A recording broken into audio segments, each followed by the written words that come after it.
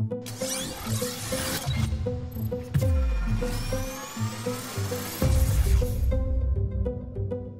sure to check out MythVisionPodcast.com. Help MythVision grow, guys. Become a Patreon member. You guys will get early access to all of my videos when I'm done editing them. Also, it's a small community where you guys can message me your questions and talk to me in private. You guys can donate also through PayPal. Join our social media links down in the description. We have Twitter and Facebook groups. Help the community of MythVision grow. Don't forget to subscribe to this channel. Hit that bell button so you're notified every time I do a live video and you don't miss any of my content. Like this video and comment your thoughts below because I want to know what you think about all of these things. We are MythVision. Welcome back. Your host, Derek Lambert, MythVision Podcast. I'm glad you guys are tuning into the show. I have a gentleman named Samuel Zinner. He's going to be joining me today and teaching me and you some controversial stuff. We're going to be getting into Josephus a little bit. And he says he's not going to be preaching to the choir. So if you guys are interested in having your feathers ruffled and you're interested in new information that maybe you haven't heard before, you're going to want to stay tuned.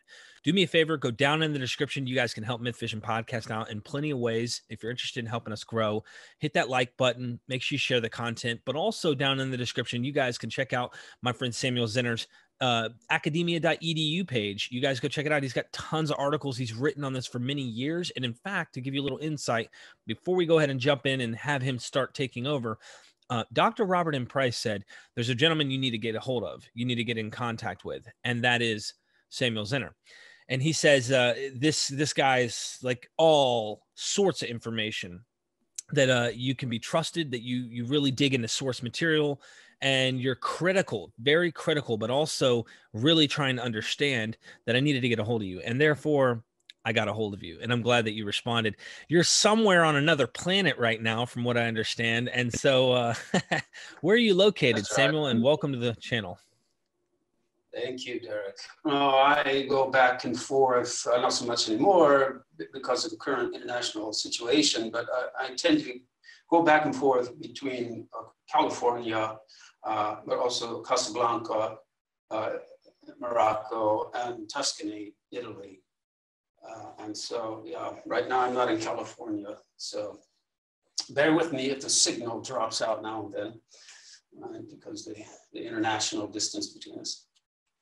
Okay, no problem. So let me ask you this. I've had a couple guys come on and we talk about the typical stuff with Josephus, but before we did the show, it seemed like you had some insight on connections between what we gather as the New Testament and Josephus, but maybe we should focus on just Josephus. Really, I'm at your mercy. I'm at your beck and call today. I want to learn from you what you have to present to us. And I'm just interested in hearing something that I haven't heard before in light of the information we've been reading and studying for quite some time. So with that, if you would take us into the heretic land, if you will, and tell us some things. I don't know if it's heretic land, but in any case, one could approach Josephus, right, just for Josephus' sake, right? But I have a feeling, though, that a lot of your readers would be interested, to hear about the connection between Josephus and the so-called New Testament. But right, Josephus, yes, this subject is like the Dead Sea Scrolls, right? When the Dead Sea Scrolls were first discovered, there was the first generation of scholarship, right, had a heavy emphasis from Christian scholars, mining the Dead Sea Scrolls, right, the texts, for evidence, right, of the so-called Jewish background or backgrounds of Christianity. And so they were really appropriating this these newfound Jewish sources for really what's really somewhat of an alien, well, not totally, but a totally different field. Right? So these are Jewish documents. They were not written, and they do not exist now for the sake of Christians who want to find evidence that will confirm their own beliefs on a theological level. Not to say all scholars are doing that, but let's be frank, a lot of biblical scholars are trapped in that sort of paradigm, right? Because for 2 millennia, scholarship has been in control of Christians, right? Just because of how history turned out, right? And so when you read biblical criticism and church history and theology, you're going to find it full of anti-Judaic tropes, even anti-Semitism. And that's a field that I also operated in as a Holocaust scholar, which is one of the reasons I'm very interested in ancient Jewish literature and also the New Testament. So it's the same thing. Josephus was not written for the sake of Christians and for Christians to find evidence that they're going to find comforting for whatever historical or theological reason. He was a Jewish priest.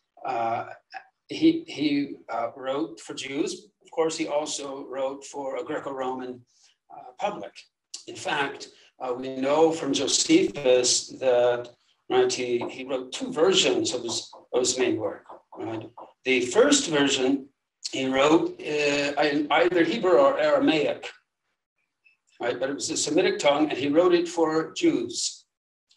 And I believe, and a handful of other scholars do suspect, that this so-called Slavonic Josephus preserves that first Semitic version of Josephus. However, there are many, many medieval Church Slavonic interpolations in that Slavonic version of Josephus. But it's easy, I think, to identify those medieval interpolations. But in any case, the second version that Josephus wrote was then, and that's in Greek, the pagan Greco-Roman audience. Side of, even by critical scholars, because it has important ramifications. You broke up. The Greek version was written for the Greco-Roman audience. That's right, and then for a pagan audience, a Greco-Roman audience, a pagan audience. And so this is lost sight of by even a lot of critical scholars, because this has a direct impact on how we are supposed to read and interpret many of the passages. For instance, even the famous Testimonium, right, Flavianum, the paragraph about Jesus, for instance. Writing a paragraph like that, you're going to write it very differently if you're addressing a Greco-Roman public who doesn't know anything about Judaism, basically, other than that, well, maybe there's that strange religion and they do the Sabbath thing and circumcision, right? And they're monotheists. But beyond that, they're not going to know what do you mean, Messiah? So you're not going to go there. You're going to have to use other terminology, right? And this has a lot of impacts, right, and implications for understanding some of these passages that many scholars, you hear them reading the Testimonium, for instance, as if it were addressing a Jewish audience. And so it doesn't make sense. And the entire thing must be just fabricated. But it's been, I can tell you, we can go through it if you want, but it's been totally misinterpreted and misunderstood, right, by critical scholarship, especially those scholars who just reject it totally as a fabrication. Personally, I think that yes, Josephus did write something, right, in the Greek version that we have, right, in the Greek version of the Antiquities about Jesus. And what's interesting about that is many scholars have noticed this, but some downplay it. But if you look at the placement, right, where Josephus places it, this is not, I'm sorry to say, this is not where Christians would place an interpolation about Jesus. No matter what it said, no matter what it said about this Jesus, they would not place it there. Why? Because it's sandwiched in the entire context of discussions, rebels against the Roman Empire. So even the placement of it, this is not what Christians would want, right? They would place it somewhere else, right? Now, here are the objections. And first of all, I'm going to make my point and then justify it for you. Okay. I'll make my point, I'll be provocative, and then you, right, as a mythicist expert, can come back with me with any possible objections, and I'll answer them for you. I'm actually agnostic, by the way. I don't know if there was or wasn't. I'm very open-minded to there being a Jesus, by the way. But our audience, the expert, can comment down below and tell us how you're wrong, if you will. There you go. All right. Here's what I'm going to tell you. Right? Okay. The Testimonium Flavianum, in its entirety, as we have it in the received text, comes from Josephus. It's authentic. There's not a word that's interpolated in it. All right. However, everything that Josephus says there has been misinterpreted, not only by Christian scholars, but by apologists who are pro-Christian, and by mythicist apologists. It's been completely misunderstood by both. All right, I'll give you the first example. This is, well, how in the world could Josephus, as a Jew who's not a Christian, how could he, all right, he starts off the bat, well, all right, there was a certain man. First of all, the construction in Greek sort of has a negative, a possible negative connotation to it. Oh, there was a certain man at this time, right? What time? The times of all of these seditionists, right, and rebels, right, against the Roman Empire. There's a certain man, Jesus, right? If I should call him a man, right? So the idea there is, well, what? Is he supposed to be some kind of God? So this is Christian theology? That's not at all. The Greek idiom that Josephus uses, you can find it scattered throughout, right? Pagan literature.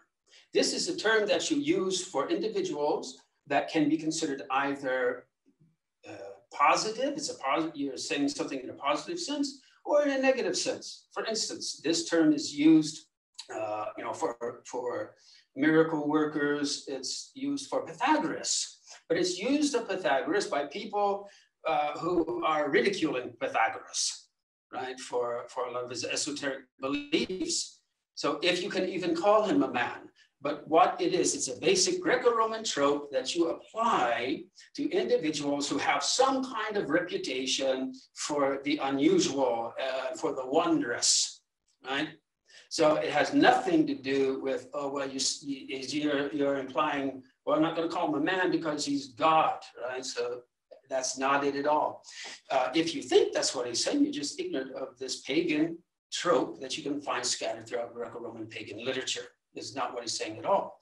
Now, the other main claim that people just say, well, how in the world could Josephus, being a Jew and he's not a Christian, say that he was the Christ? This Jesus, he was the Christ. Again, this has been totally misinterpreted. Because this is not what Josephus says at all. Remember, he's not writing to Jews. He's writing to pagans. And he starts off and he says, well, at that time, there was a certain man named Jesus. And then some sentences later, he says, this is the one who's called Christ. He's not saying, well, he was the Messiah. He's saying, this is the one that you Greeks have heard about, whose name is Christ. Like HaMashiach in Hebrew. Back up. This is the one whose name was called Christ, and then you broke out. Sorry.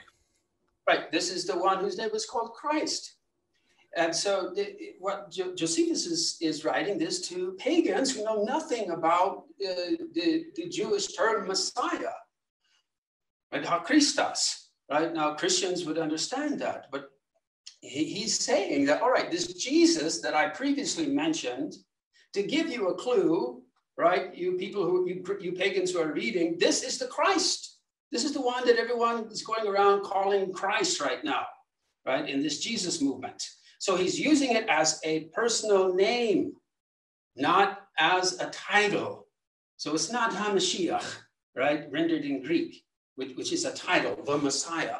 To translate this, He translated it as Christ is a personal name. And this is all that Josephus means. So he's giving them a clarification. This Jesus, he's the one that you're hearing everyone calling Christ. Because that by then, towards the end of the first century, the Common Era, had become an actual personal name, right? Largely out of, right, a lot of ignorance, right? Because of these pagans who were converting that movement, many of them would not have appreciated the Jewish, right, context, right, for what's Christos, right? It becomes a personal name, just like Buddha, right? Buddha was originally a title. He was the Buddha. His name was Siddhartha. But with time, right, Buddha actually becomes a personal name among the Buddhists use this now as a personal name. And this is what happened in the early Christian movement. So Louis Feldman, right, has written and pointed out that if you read the Greek text of Josephus, right, in the Testimonium, right, and then if you read it with the correct audience in mind, you can see how negative it actually comes off, and it's very negative, right? So, oh well, yeah, this Jesus, who's said to have done tens of thousands of wonders. This is just mockery, and he's followed by those who accept the truth gladly. That's not what the Greek is saying. It's implying he's accepted by those who are gullible, right? Who's gullible, right? So anyway, you don't have to amend, right, or change the Greek text, right, to be able to get out of it a totally negative statement. And it is, had no admiration for any of those seditionists. So if I might chime in, yeah, I was going to say, this is, whoo, okay, first of all, this is, whoa. So what I find fascinating, and I'm not an expert at all in this, but I am so fascinated with this topic, okay? And it's not just the Josephus thing. Like I really want to know what the Jesus character was. If he really existed, was he just an apocalyptic preacher? Was the guy some zealot, like, real Brandon type Jesus? And, I try to figure this out. But what I like about what you just brought up is the fact that, and I never really thought about this, I did not know to consider this, and I'm sure I can get some Josephus experts to comment on it. I'd like to know their thoughts as well, to get their, I like to hear different views. But you're pointing out that there were two types of histories being written of the same thing. One is to the Jews and one is to the pagans, if you will. And why I think that's interesting is because that will change the context entirely on its purpose and how to look at it. So you're starting off saying, guys, before we even get to the passage, we need to know how to look at this thing. We can't look at the text we have right now and say to the Jews, because then to the Jews, of course, this would fit a mythicist possible interpretation or some other form of interpretation that this is interpolated or something completely. I don't know if you know Dave Allen, but he's a guy who's on the Facebook groups that I'm in. He has a negative. He's tried to reconstruct a Testimonium Flavianum that is more negative. And in it, he points out some of Celsus's like issues with the church and things, and he's trying his best to kind of go to Tacitus and use Suetonius and Pliny, and he's trying to point out these guys, not Pliny so to speak, but these guys are saying that Jesus was a sophist. His followers were pirates and thieves and all these things, which is really interesting. And the church apologists, Origen and others, are trying to defend that no, he's not that. And I think, and I don't know, I'm speculating here, that there was some such character that was seditious looking in the eyes of the pagan world, and people who were gullible were buying into this movement and stuff. It's just, I never thought to take what we have and say, this is authentic and you should really check this out as is. Yes, you need to know the audience for whom it was written. In any case, I'll give you a citation you can all check out, but you have to be able to read German.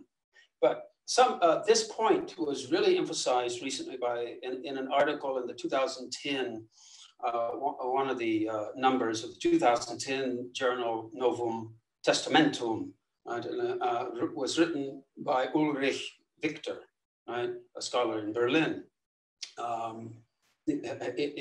arguing for the authenticity in a very similar way that I do. But it's in German. Unfortunately, it's not been translated. I think that a lot of the discussion about Josephus, unfortunately, it reflects scholarly knowledge, or less than scholar. If you're not a scholar, a lot of people who do talk about Josephus, if you check up their sources, it's probably going to be 99 to 100% in English.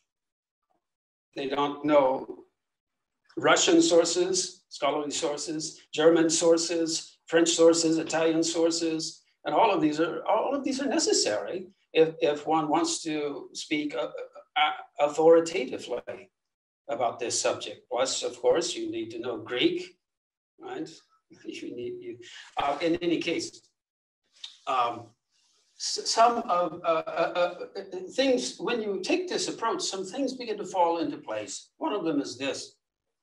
We know, I think most scholars are going to agree that Luke's book of Acts definitely reworks some passages from Josephus, including, most famously, a passage about the different ones that Josephus considered pseudo-messiahs, right? False claimants, false messianic claimants, who were all revolutionaries. And Luke reworks this early on in the book of Acts, right? He mentions Judah, right, the Galilean, and others, right? Theudas, right, the infamous Theudas, or Theudas. Now, all right, so it's generally agreed by New Testament scholars that Luke's Acts, right, has knowledge, right, of the Antiquities, Josephus' Antiquities, which is mid-90s of the Common Era. All right, so if you accept the Testimonium Flavianum, right, as original, then all of a sudden, all right, now who was it? Gary Goldberg, right, 1995 article in the Journal for the Study of the Pseudepigrapha, right, wrote that there is a literary connection between in the road to Emmaus, right, this famous there's a literary connection between Luke's Emmaus episode and the Testimonium Flavianum. There's a definite literary connection. There's an idiomatic phrase that's used, and it's only attested in Luke's Emmaus episode and in the Testimonium Flavianum. And this is where Josephus says, and he spent, referring to the resurrection, and he spent a third day among them, right, among his disciples, which makes no sense as a Pauline Christian language or interpolation. That was, as we can see in the Gospels, well, yeah, he died, Jesus is supposed to have died, and then he rose again on the third day. But Josephus says, no, he spent a third day with his followers. And this is actually what Luke says. It's the same idiom. So there's actually, so what's happening there? Well, keep in mind, Luke quotes from Josephus in Acts. And just 5 or 6 chapters earlier, so-called, towards the end of Luke's gospel, he's doing the same. He's just quoting from a different passage in Josephus. And where is that now? From the Testimonium Flavianum. So you see evidence already in the Gospel of Luke for the Testimonium Flavianum already existing when Luke was writing. Right? And all right, so the next step in this is, when was Luke writing? This takes us now to John the Baptist, if you want to go there. Right? So to figure out more or less when Luke was writing, you have to date Mark, which is the earliest gospel, right? And then Matthew comes next, and then Luke comes next, chronologically speaking. That's the majority opinion that I hold to, right? And just to be upfront, I'm not dogmatic on the issue of Q, but I'm very doubtful about Q. That's my personal opinion, because if you, I really am attracted to the arguments of Michael Golder, the late Michael Golder. His theory, which was, well, you look at Mark as the earliest gospel. All right, now if you turn to Matthew, what you can do is you can say, well, what Matthew has done is added material to Mark. He rearranges things, because any author, right, who's writing on a subject that's already been written on, likes to change things, right? So Matthew rearranges things chronologically. He rephrases turns of phrase and all of this. But he has his own sources, which I do believe that Matthew had some sources, but it's just not Q. But he did have some sources that were not available to Mark. And this is how he fills out a lot of his gospel. Of course, he makes up a lot of it, just as the author has the right to do, right, in a new work. Then Luke comes along. If you look at Luke, what Luke looks like to me is that Luke now has Mark and Matthew at hand, and basically follows Matthew's program. All right, got to have a birth narrative, a nativity story, right? And then Matthew started the whole thing about resurrection story, so I got to have some of that too, right? Anyway, so that's what that's most plausible to me. Right? So, but I'm not dogmatic. I'm not going to say there was no Q, but I lean towards Golder's paradigm, which is there was Mark, and then Matthew added to Mark, and Luke added to Mark and Matthew. And then John comes even later, and I'm thoroughly convinced, and I think anyone who really wants to be honest with themselves will recognize that, yes, John knows the synoptic gospels. Anyway, now, how do we date Mark? Well, I think we can do it with the John the Baptist story. Now, how do we do this? Now, my argument is, and I know even some mythicists are going to disagree with me on this, but I do believe that Mark's account of John the Baptist and his beheading is taken from Josephus. It's informed by Josephus' Antiquities, which is mid-90s. Right? Now, what are the objections to that? Well, one objection is, well, yeah, but you see, Josephus in his story of John the Baptizer mentions Aretas, and Aretas is an important part of the story. And this is not the case with Mark. Right? The dating is off also. That's one of the arguments I've heard. Well, with all due respect, and I do respect those objections, but on the other hand, mythicists who have made those objections at the same time, I have no problem with saying, well, the Josephus story of Jesus ben Ananias, right, is the basis for the gospel story of Jesus of Nazareth's passion. Well, that's totally, I actually do believe that's the case. However, I mean, it's almost 40 years off. There's no Pontius Pilate there, right? So it's a sort of a double standard. If you're going to accept the Jesus ben Ananias story as an influence on the Gospels story of Jesus' passion, then there's really there's no valid reason, methodological reason, not to accept that Mark could have taken the John the Baptist story from Josephus' Antiquities. He just changed things around. Another difference is Josephus says that Herod had John the Baptist beheaded because he feared that John the Baptist could foment a rebellion.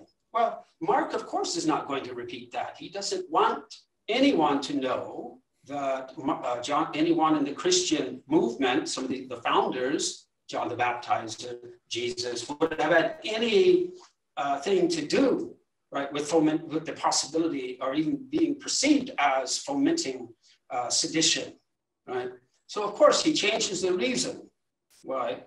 But there's another clue that has been overlooked.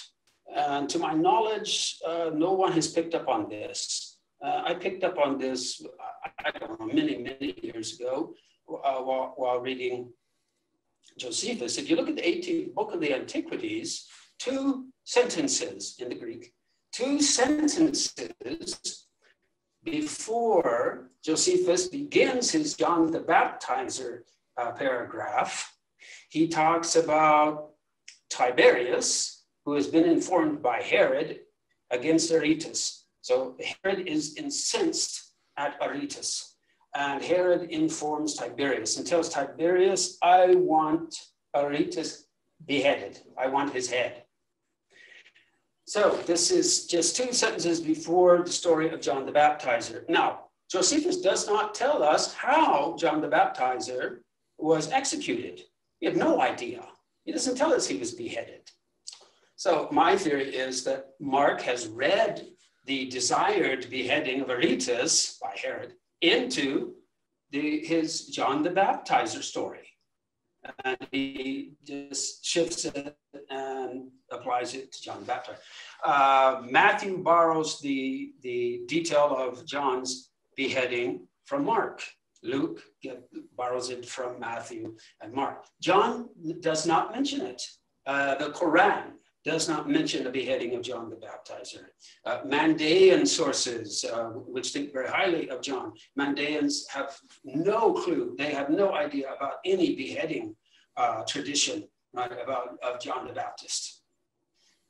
In any case, so if one wants to buy into that, then we would have to date Mark at the earliest, a little after the mid-90s. But I would think it would have to be a little bit later, because it's not as if Mark was standing in line, right, for Josephus to publish his Antiquities, right, in 93, 94 of the Common Era, and took it home and wrote his gospel the next day. No, it would have taken some time for things to incubate and for stories to be identified that could be used for reworking and paraphrasing.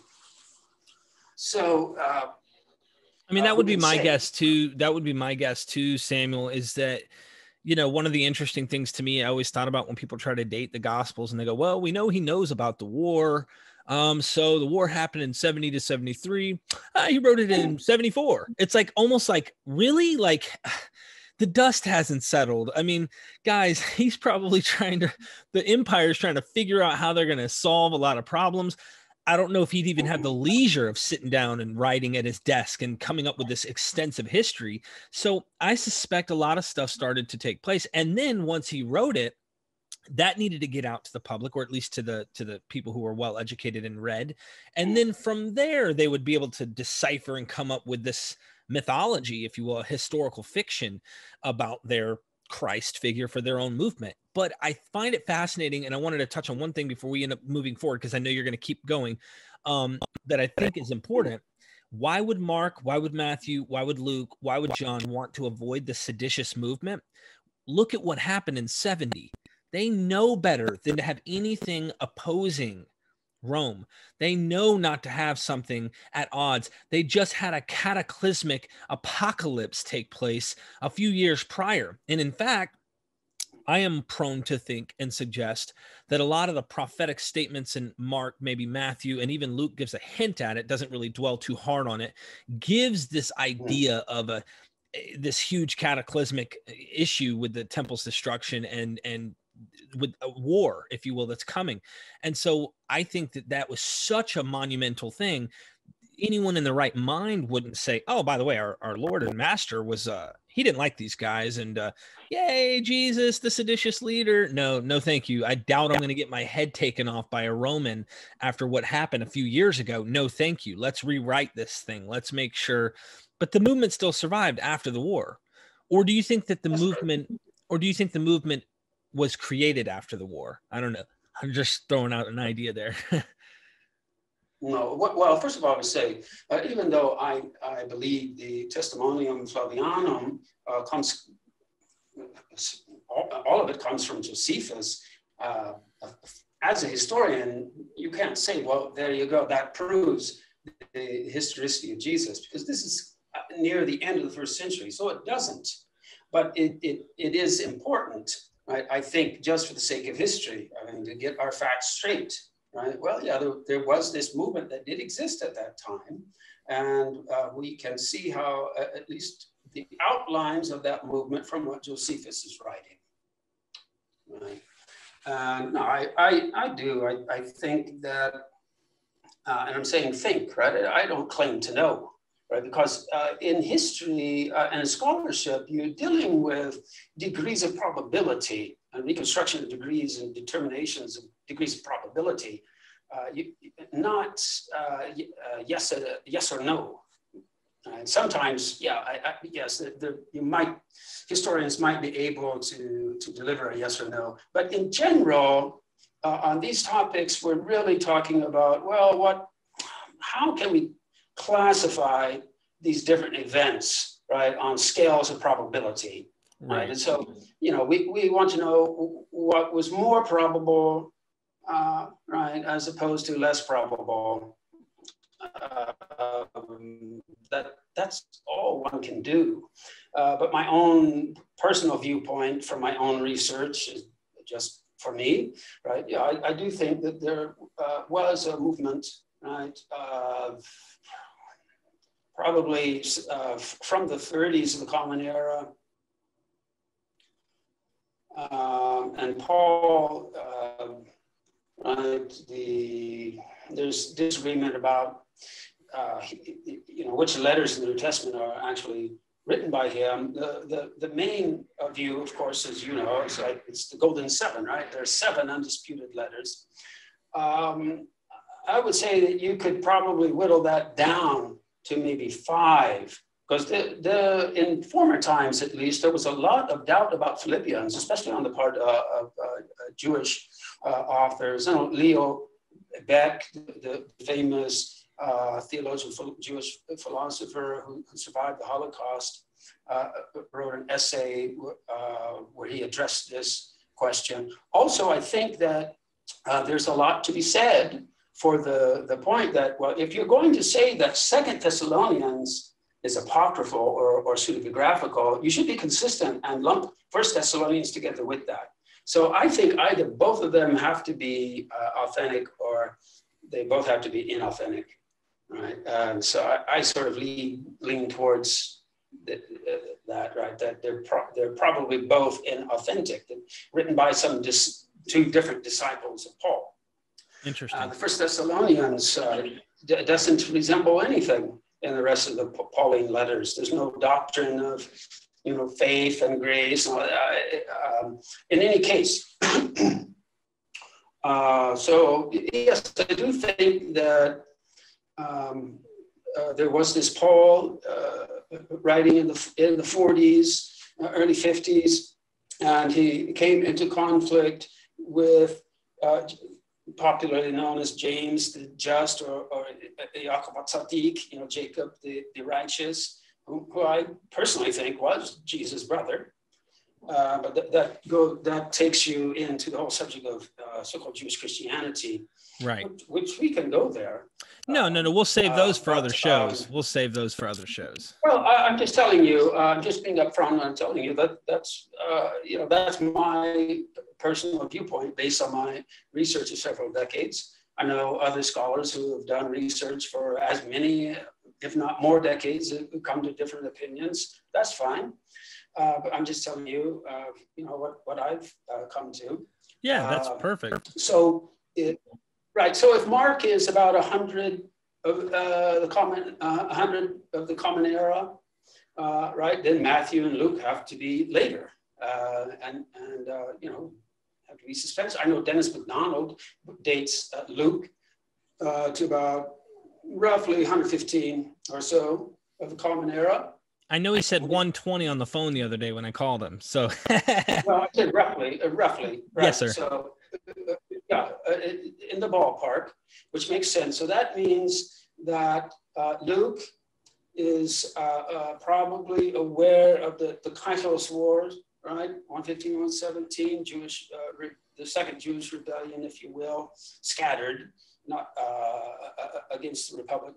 technically speaking, the second war was really the Bar Kokhba revolt, right, in the 130s. But there were these scattered, but very devastating Jewish uprisings in Rome, known as the Kaitos War, right, 115, 117 of the Common Era, which decimated Jews in Egypt, and Alexandria, for instance, where Philo was from.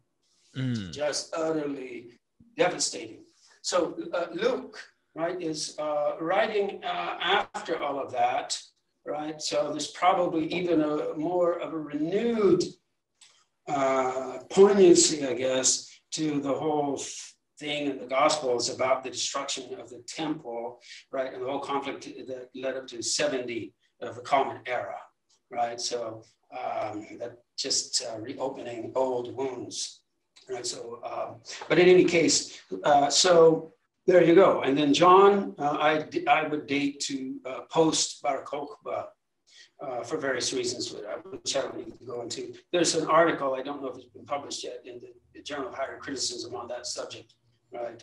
Trying to give the evidence for why we should date John as a post Bar Kokhba document. Of course, there are a lot of scholars like Dettering who would say even Mark should be dated to after Bar Kokhba. It's a possibility.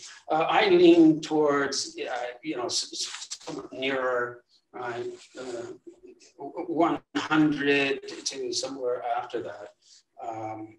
Let me ask you a question, Samuel. So I do think there was that movement, right? And the early phase of it was the tension and the outright animosity between Paul and James. Yeah, let me ask you a question about the arguments I hear from a lot of people, such as Dr. Carrier and such, that will say, if the Testimonium Flavianum exists, right, which this kind of flips the whole thing on its head when you point out some of the things that you've pointed out. They say stuff like, why didn't church fathers use this evidence? Well, I want to answer that with what I've already said. Because it's very, very negative. It's denigrating Jesus. Right. The whole thing is denigrating from the beginning to the end. So I want to work through that real quick with you, because this is interesting. They make the argument that it's not there, right? And if what you're can you hear like feedback? Is there a negative feedback coming through? Not on mine, but if you hear it, I can turn down my audio a little. I wonder if it's me. No, I just wonder if it's me.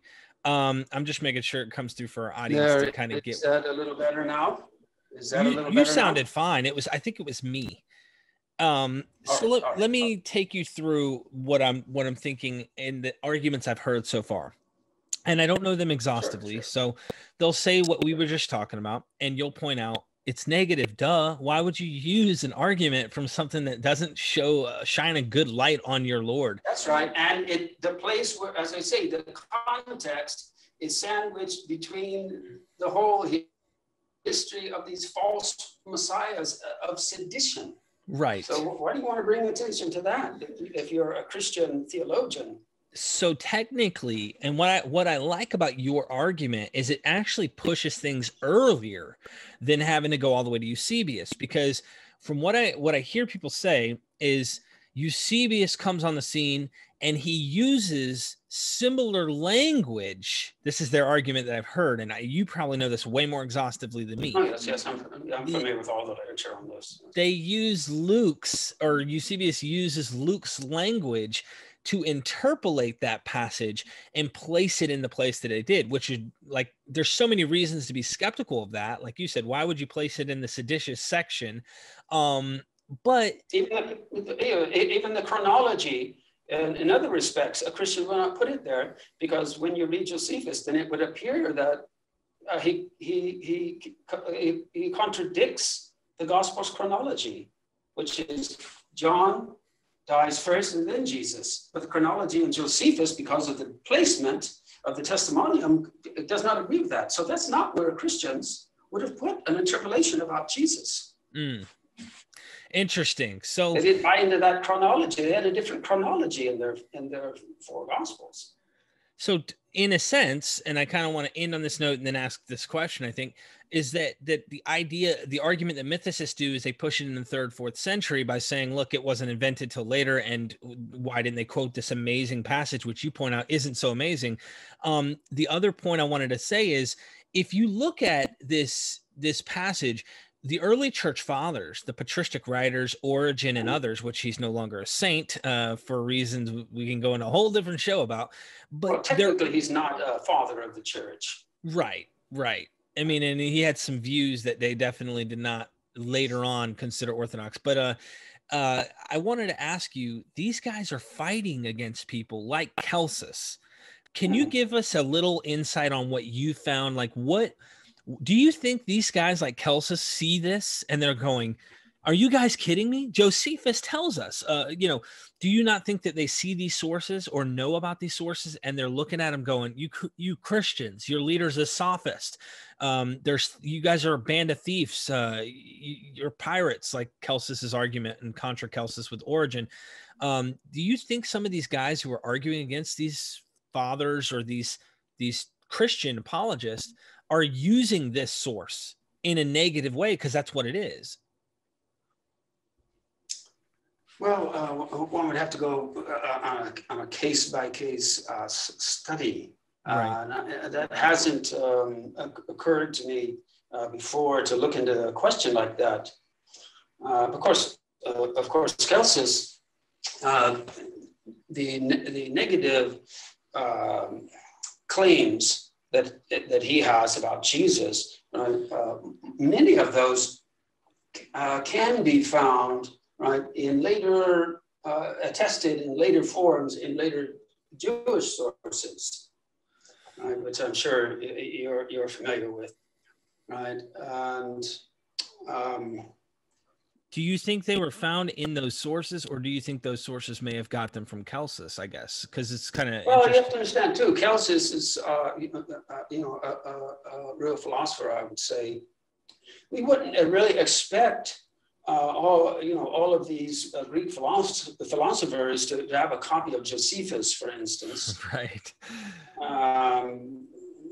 That doesn't. I mean, why would they? Why? I mean, sure, they have their Plato, depending on the date, right? Later, and then Plotinus, Proclus, right? But then earlier, those are Neoplatonic, but the earlier Middle Platonic. I mean, they would have sources like that and Stoic writings and such. Why would someone like Celsus have a copy of Josephus on hand? I would just think, I mean, maybe this is speculation, but I would just think that he would to argue against the Christians because he probably knew of a source that spoke about this issue if he's trying to take them out. He does well enough. Right.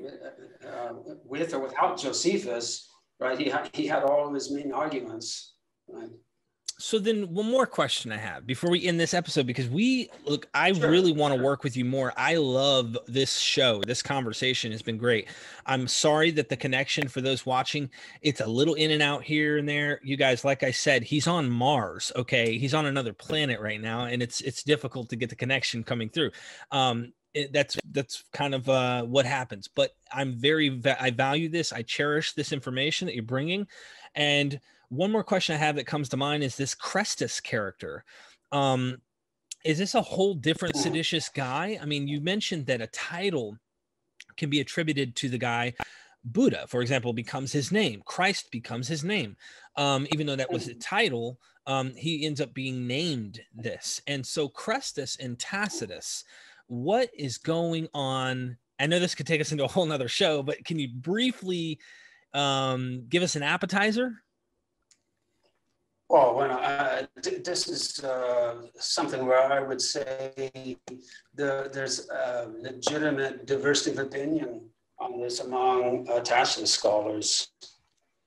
I would say that, for instance, Luke's Acts, where he mentions the expulsion from Rome, right, of Jews, I believe that he's picking this up from Suetonius, right? Because if you look at, well, let's see, if you look at Tacitus, Suetonius, all this, it's very interesting. The timing there fits with at least MacDonald's dating of Luke. So I think that they also have influenced Luke. So I can go that far. So yes, there may be some relation between this Chrestus or Christus, right, and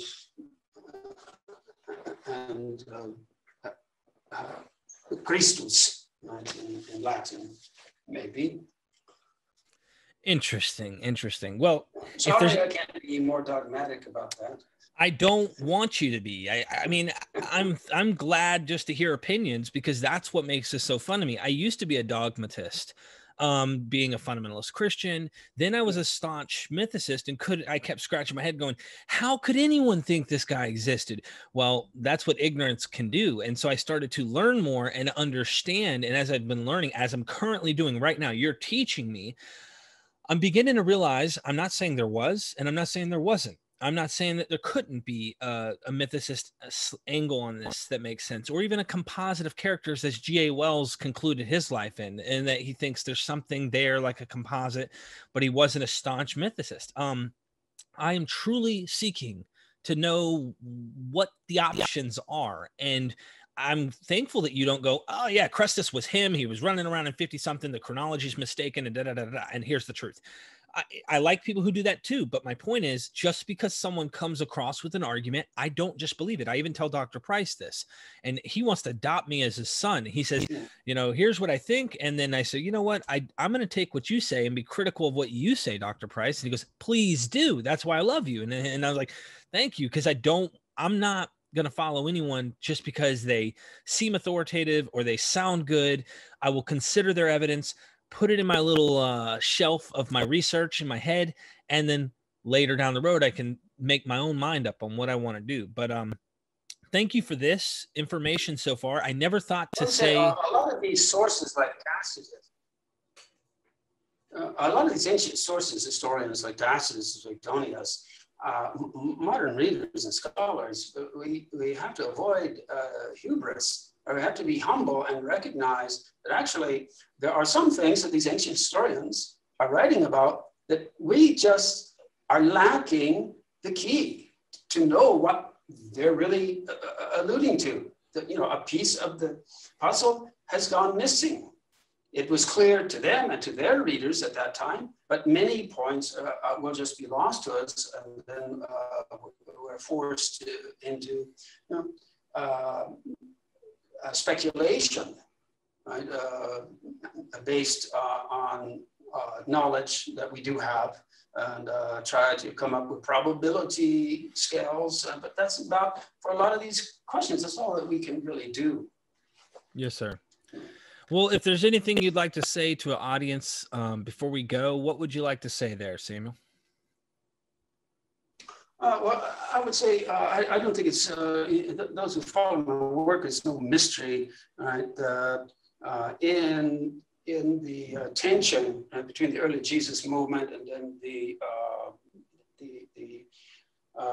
rabbinic movement that was sort of taking off at the time, rabbinic Judaism, my sympathies, right, lie with the former. And I would say that, you know, when one talks about, for me, the term myth, right, does not have a pejorative connotation for me. I use it simply in the etymological sense, right, in Greek. Right? It's a narrative. These are stories. Of course, humans are storytelling animals. And right, if you're familiar with Talmudic literature, for instance, not everything that you read in there about discussions of the different rabbis is meant to be taken in an historical sense. These are, and then midrash and sacred legends. These are stories that are made up, not to be read as history, but in order to inculcate ethics and morals, or to get some theological point across.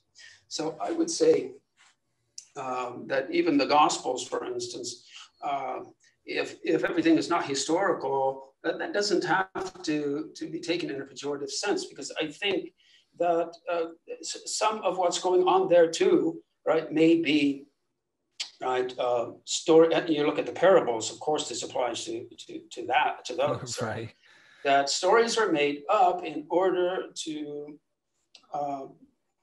promote morals, ethics, sometimes to get a certain theological point across. And here, of course, you can see the ecumenist in me is coming across, right? Because for decades, I have been involved in ecumenical work.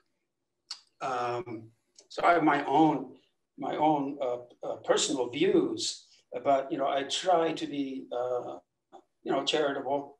I mean, Maimonides, right, was one of the greatest medieval Jewish theologians, Jewish authorities and jurists, right, believed that, for instance, Christianity, right, was a providential development, right, even though Jews don't accept all Christian claims.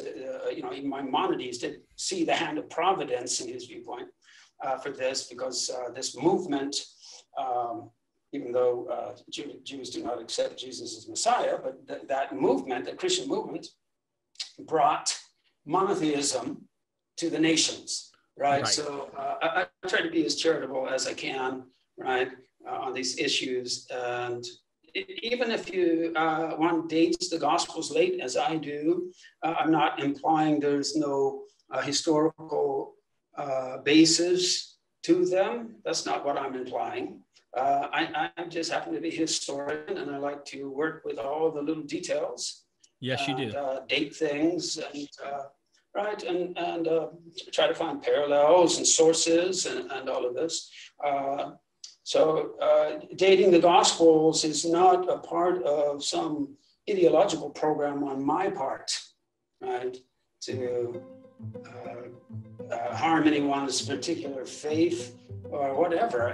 It's just, as a historian, these things are deeply intriguing to me. So I have much respect for that. Thank you so much. I know I can learn so much more, and we will. I hope to have you join us again. Ladies and gentlemen, go down in the description. You guys can help out Samuel Zinner. Check out some of his stuff. Check out his articles. You definitely want to read him. This is a gentleman that Dr. Robert M. Price learns from and researches and really goes to find information. I mean, he's done a lot of studying. He continues to do this. He goes into the sources, and you can tell he thinks very critically about some of these ideas. And so I really do appreciate you joining me today, Samuel, and let's have you come back again. Let's talk about some other stuff. And I really do appreciate it. That's all I can say. Sure, you're welcome. It's my pleasure. Thank you. And for those of you who are watching, I don't know if cognitive dissonance plays a role, if you have amnesia, whether or not you just are telepathically leaving your mind, but in case you do forget, don't. We are MythVision.